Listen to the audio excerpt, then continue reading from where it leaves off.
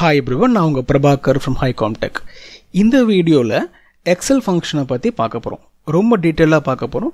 எக்ஸலை பத்தி கொஞ்சமா தெரிஞ்சவங்களுக்கு கூட இந்த ஃபங்க்ஷனை பத்தி கட்டாயமா தெரிஞ்சிருக்கும். இது ஒரு பேசிக் ஃபங்க்ஷன் தான். பட் சம் ஃபங்க்ஷனை இந்த மாதிரிலாம் டிஃப்ரெண்ட் ஆங்கிள்ல யூஸ் பண்ண முடியுமான்னு தெரிஞ்சிருக்க வேண்டிய அவசியம் இல்லை.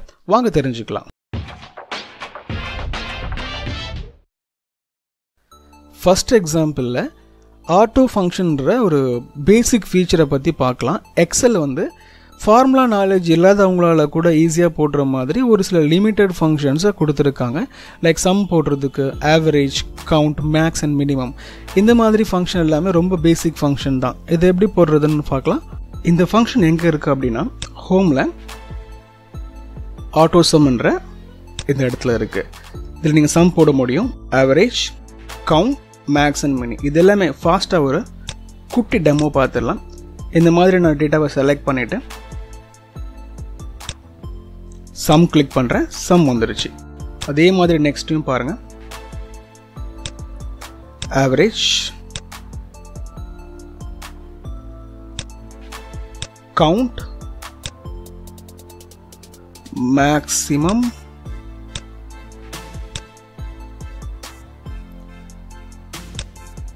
மினிமம். அடுத்த ஃபங்க்ஷன்ஸை பற்றி பார்க்கலாம். நெக்ஸ்ட் சம்லையே ரேஞ்ச் யூஸ் பண்ணி போடுறது. அதாவது ரேஞ்சுனா என்ன? இப்போ இதை ஒரு ரேஞ்சுன்னு சொல்லுவோம், இதை ஒரு ரேஞ்சுன்னு சொல்லுவோம். ஸோ இந்த மாதிரி செலெக்ஷன் ஆஃப் செல்ஸ், அதை ரேஞ்சுன்னு சொல்லுவோம் இல்லையா? அந்த ரேஞ்சை யூஸ் பண்ணி எப்படி போடுறது, இதுதான் ரொம்ப பேசிக்கான விஷயம், ரைட்? நார்மலாக சம் ஃபங்க்ஷனில் நீங்கள் போட்டாலே என்ன பண்ணுவோம்? இப்போ for example ODI, one day இன்டர்நேஷ்னலில் கீழே கிளிக் பண்ணிவிட்டு இதோடைய சம் வேணும் அப்படின்னா என்ன பண்ணுவீங்க? கிளிக் பண்ணுவீங்க. ஈக்குவல் டு சைனை நீங்கள் ப்ரெஸ் பண்ணது உடனே SUM அப்படின்றதுக்கப்புறம் ஒரு டேப் கொடுப்பீங்க. ஸோ ப்ராக்கெட் ஆட்டோமேட்டிக்காக வந்துடும். அதுக்கப்புறம் மவுஸில் எப்படி கிளிக் பண்ணி ட்ராக் பண்ணிங்கன்னா அந்த ரேஞ்ச் ஃபுல்லாக செலக்ட் ஆகிடும். தென் ப்ராக்கெட்டை க்ளோஸ் பண்ணிவிட்டு என்டர் பண்ணுவீங்க. இதுதான் சம்மை வந்து நார்மலாக போடுற மெத்தட், அதாவது ஃபார்முலா யூஸ் பண்ணி போடுற மெத்தட். இப்போ நம்ம ரேஞ்ச் யூஸ் பண்ணி போட்டிருக்கோம் இல்லையா? இதுவும் ஒரு மெத்தட். நம்ம ஃபஸ்ட்டு பார்த்தது ஆட்டோமேட்டிக்காக போட்டோம், நம்ம இதுவும் யூஸ் பண்ணாலே அதுவே வந்துருச்சு. இந்த மெத்தடில் நம்ம ஃபார்முலாவை கீப் பண்ணியிருக்கோம். இன்னொரு சாம்பிள் பார்த்துருவோம் எப்படி ரேஞ்ச் யூஸ் பண்ணி போடுறது அப்படின்னு. அதாவது இந்த ரேஞ்சை மட்டும் யூஸ் பண்ணி நம்ம போடுறோம். இதை நீங்கள் கட்டாயமாக தெரிஞ்சுக்கணும். இப்போ நம்ம போட்டிருக்கிறது one day international wise 51 matches, test wise 49 மேட்சஸ்ன்னு போட்டிருக்கோம். ஸோ நம்பரை பார்த்து நீங்கள் கன்ஃபியூஸ் பண்ணிக்க வேண்டாம், அப்ராக்சிமேட் நம்பர் தான் யூஸ் பண்ணியிருக்கோம். இப்போ கண்ட்ரி வைஸ் எப்படி கவுண்ட் பண்ணுறதுன்னு பார்க்கலாம். சம் பண்ணுறது அப்படின்னா இது ஒரு ரேஞ்ச் இல்லையா? B4 to C4 ஒரு ஃபங்க்ஷன் நீங்கள் போட்டாலே என்ன பண்ணலாம்? அதை நீங்கள் ட்ராக் பண்ணி அதர் செல்ஸ்க்கு நீங்கள் ரிப்ளிகேட் பண்ணிக்கலாம் இல்லையா? ஸோ இந்த இடத்துல செலக்ட் பண்ணுங்கள். இந்த கார்னரில் டபுள் கிளிக் பண்ணாலும், இந்த இடத்துல டபுள் கிளிக் பண்ணாலும், இல்லை இதை ட்ராக் பண்ணி நீங்கள் எழுத்தாலும், இல்லைன்னா காப்பி பண்ணி Ctrl+C கொடுத்து காப்பி பண்ணி இங்கெல்லாம் கிளிக் பண்ணி Ctrl+V கொடுத்தாலும் உங்களுக்கு அந்த ஃபார்முலா கீழேயும் காப்பி ஆகிடும். இது பேசிக்கான விஷயம். இப்போ அடுத்த எக்ஸாம்பிளுக்கு போயிடலாம். இந்த எக்ஸாம்பிளில் 2 டிஃப்ரெண்ட் ரேஞ்சை செலக்ட் பண்ணி கால்குலேட் பண்ணுற மாதிரி ஒரு அக்கரன்ஸ் இருக்குது. ஸோ பாருங்கள், total hundreds of Sachin and Kohli. சச்சினுடைய hundreds எங்கே இருக்குது, கோலியுடைய ஹண்ட்ரட்ஸ் எங்கே இருக்குது? இப்போ நான் ஒரு சிம்பிள் ஃபார்முலா போடுறேன். சம், இந்த ரேஞ்சை செலக்ட் பண்ணுறேன், கமா, இந்த ரேஞ்சை செலக்ட் பண்ணுறேன், க்ளோஸ் ப்ராக்கெட், என்டர். டோட்டலாக 8100 அடிச்சிருக்காங்க, கோலியும் சச்சினும் சேர்ந்து. இந்த ஃபங்க்ஷன் இப்படி கூட போடலாம். ஆல்ரெடி சம் இங்கே இருக்கு இல்லையா? அதனால் இதை செலக்ட் பண்ணிவிட்டு ஈக்குவல் போட்டு ப்ளஸ் சைன் போட்டுட்டு இதையும் நீங்கள் ரஃபாக இப்படி கூட யூஸ் பண்ணலாம். நார்மலாக ஃபங்க்ஷன்ஸ் யூஸ் பண்ணுறதை விட இப்படி யூஸ் பண்ணுறதும் சம்டைம் நமக்கு ஒர்க் அவுட் ஆகும். அடுத்த எக்ஸாம்பிள் பார்த்துருவோம். இந்த எக்ஸாம்பிளில் total man of the matches again Sri Lanka, okay, south Africa and England. இந்த மாதிரி மல்டிபிள் ரெஃபரன்ஸ் கேட்டிருக்காங்க இல்லையா? இப்போ என்ன பண்ணணும் அப்படின்னா SUM ஓப்பன் ப்ராக்கெட், அதுக்கப்புறம் ஃபர்ஸ்ட் என்ன, Sri Lanka, comma, south Africa, comma, England, close bracket பண்ணிட்டு என்டர் பண்ணிங்கன்னா அந்த பர்டிகுலர் அவுட்புட் மட்டும் வந்துடும். கமா யூஸ் பண்ணுறதுக்கு பதிலாக இப்படி கூட பண்ணலாம். சம் ஸ்ரீலங்கா, கண்ட்ரோல் ஹோல்ட் பண்ணிவிட்டு south Africa and England, close bracket. So இந்த மாதிரி கூட நீங்கள் பண்ணலாம். இல்லை இதுவும் கஷ்டமாக இருக்குது அப்படின்னா SUM அப்படின்றது யூஸ் பண்ணாமல் நான் முதல்ல சொன்ன மாதிரி செலக்ட் பண்ணிவிட்டு ப்ளஸ் இங்கிலாந்து. இந்த மாதிரி எல்லா மெத்தடும் நீங்கள் யூஸ் பண்ணி பார்க்கலாம். அடுத்த எக்ஸாம்பிளையும் பார்த்துருவோம். இந்த எக்ஸாம்பிளில் சம் யூஸிங் நேம்ஸை யூஸ் பண்ணி எப்படி சம் பண்ணுறது. யூஸ்வலாக நம்பர்ஸ் தான் சம் பண்ண முடியும் இல்லையா. ஸோ நேம்ஸை யூஸ் பண்ணி எப்படி சம் பண்ணுறன்றதை பார்ப்போம். ஃபர்ஸ்ட் கொஸ்டினில் total hundreds of Kohli and Sachin அப்படின்றத பை யூஸிங் நேம்ஸ் நம்ம பண்ண போகிறோம். எப்படி பண்ணுறது? ஆல்ரெடி கோலியுடைய ஹண்ட்ரட்ஸும் சச்சின் ஹண்ட்ரட்ஸும் இங்கே இருக்குது. ஓகே, ஸோ இந்த இதுதான் டோட்டல் ஹண்ட்ரட்ஸ் ஆஃப் கோலி, இது டோட்டல் ஹண்ட்ரட்ஸ் ஆஃப் சச்சின். இந்த ரெண்டையும் நம்ம ஒரு ப்ளே பண்ண போகிறோம். இங்கே கிளிக் பண்ணியிருக்கேன். இதோடைய நேம் பார்த்தீங்க அப்படின்னா B3, இதான் நேம் பாக்ஸ்னு சொல்லுவோம். இந்த B3ன்ற அந்த ரெஃபரன்ஸை நான் என்ன பண்ண போகிறேன் அப்படின்னா கோலி 100 நான் சேஞ்ச் பண்ணிடுறேன். ஸோ இதோடைய நேம் B3 இருந்தது என்னவாயிடுச்சு, கோலி 100 மாறிடுச்சு. இதையும் அதே மாதிரி நேம் பாக்ஸில் போயிட்டு சச்சின் 100 மாற்றிடுறேன்.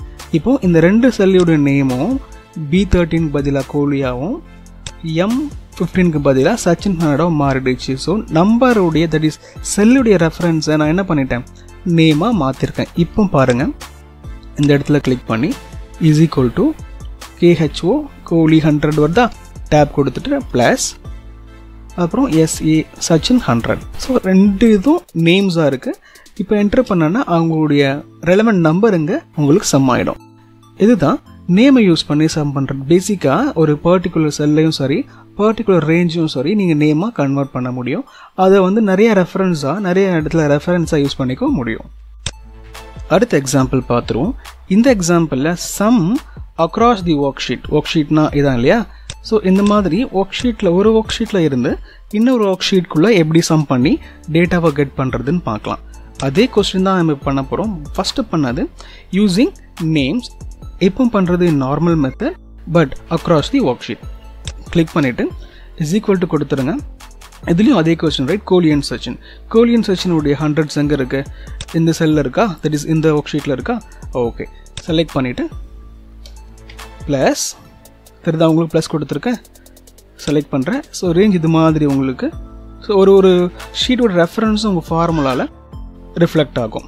என்டர் பண்ணிங்கன்னா அதே வேல்யூ அதே அவுட்புட் இங்கே வந்திருக்கு, பட் டிஃப்ரெண்ட் மெத்தட் நம்ம யூஸ் பண்ணியிருக்கோம். அடுத்த எக்ஸாம்பிள் பார்த்துருவோம். இந்த எக்ஸாம்பிளில் சம் அக்ராஸ் ஒர்க் புக்ஸ், அதாவது ப்ரீவியஸில் நம்ம பார்த்தது பார்த்தீங்கன்னா சம் அக்ராஸ் ஷீட்ஸ், அதாவது ஒரு ஷீட்டில் இருந்து இன்னொரு ஷீட்டுக்கு லிங்க் கொடுக்கறத பற்றி பார்த்தோம் இல்லையா. பட் இதில் ஒரு எக்ஸல் ஃபைலில் இருந்து ஒர்க் புக்கில் இருந்து இன்னொரு எக்ஸல் ஃபைலுக்கு, அதாவது ப்ராக்டிஸ் நம்ம சேவ் பண்ணுறதுல ஒர்க் பண்ணிகிட்டு இருக்கோம். இந்த மாதிரி வேறு நேம்ஸில் சேவ் பண்ணியிருப்பாங்க இல்லையா, அந்த எக்ஸல் ஃபைலை எப்படி லிங்க் கொடுத்து கால்குலேட் பண்ணுறதுன்றதை பார்க்க போகிறோம். கொஸ்டினை பாருங்கள். Calculate totals from other excels ODI and test. So ODI டெஸ்ட்ன்ற ரெண்டு எக்ஸல் இருந்து கால்குலேட் பண்ணுங்கன்னு சொல்கிறாங்க. முதல்ல நான் அந்த ரெண்டு எக்ஸலையும் ஓப்பன் பண்ணிடுறேன். ஃபைலில் போயிட்டு நான் ஆல்ரெடி இதை ஓப்பன் பண்ணதுனால ரீசெண்ட்ல இருக்கும் ரைட். ஸோ டெஸ்ட்டை கிளிக் பண்ணி ஓப்பன் பண்ணிடுறேன். And I need to open the ODI file one international, அதையும் ஓப்பன் பண்ணிடுறேன். ரெண்டு எக்ஸல்லையும் பார்த்தீங்க அப்படின்னா ஒரே ஒரு வேல்யூ ரெஃபரன்ஸ்க்காக கீப் பண்ணி வச்சுருக்கேன். டோட்டல் ரன் இருக்குது, இங்கேயும் டோட்டல் ரன்ஸ் இருக்குது. ஓகே, இப்போ இங்கே வந்துட்டு இங்கே தானே கால்குலேட் பண்ண போகிறோம். இஸ் ஈக்குவல் டு கிளிக் பண்ணிக்கோங்க. பண்ணிவிட்டு இந்த எக்ஸலை கிளிக் பண்ணிவிட்டு செலக்ட் பண்ண உடனே இங்கே உங்களுக்கு ரெஃபரன்ஸ் தெரியுது இல்லையா, ப்ளஸ் கீ பண்ணிவிட்டு அந்த ODI எக்ஸலையும் கிளிக் பண்ணிவிட்டு அதுலேயும் செலக்ட் பண்ணிங்க. ஸோ ரெண்டு எக்ஸலையும் ரெஃபர் பண்ணியாச்சு. இப்போ என்டர் பண்ணிங்கன்னா அவுட்புட் உங்களுக்கு வந்துடும். இப்போ உங்கள் ரெஃபரன்ஸை பாருங்கள், இந்த மாதிரி இருக்கும். இந்த ODI டெஸ்ட்ன்ற எக்ஸலில் நீங்கள் சேஞ்சஸ் பண்ணுறீங்க வேல்யூவில் அப்படின்னா இங்கே அது ஈஸியாக உங்களால் அப்டேட் பண்ணிக்க முடியும் அந்த எக்ஸல் ஃபைல்ஸ் ஓப்பன் பண்ணாமையே. அது மட்டும் இல்லாமல் இந்த மாதிரி ரெஃபர் பண்ணும்போது ரெலவெண்ட் அந்த ரெஃபர் பண்ண எக்ஸல் அது ODI டெஸ்ட் இருக்கு இல்லையா, அது நீங்கள் டெலிட் பண்ணாமல் பார்த்துக்கணும், எங்கேயும் மூவ் பண்ணிடக்கூடாது. இந்த மாதிரியான விஷயங்களை கேர்ஃபுல்லாக இருக்கணும். அடுத்த எக்ஸாம்பிள் போய்டும். இந்த எக்ஸாம்பிளில் மேக்ரோவை யூஸ் பண்ணி எப்படி கால்குலேட் பண்ணுறது, சம் ஃபங்க்ஷன் போடுறதுன்னு பார்க்கலாம். ஃபாஸ்ட்டாக டெமோ பார்த்துருவோம்.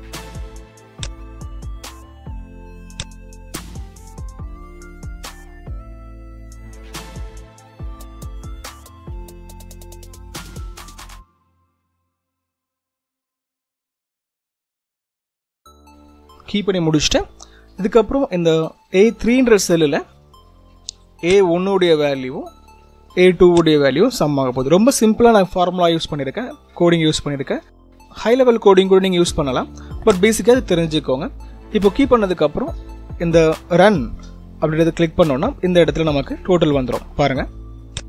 Right, okay. அன்வான்ட் எக்ஸல்ஸ் எல்லாம் க்ளோஸ் பண்ணிடலாம்.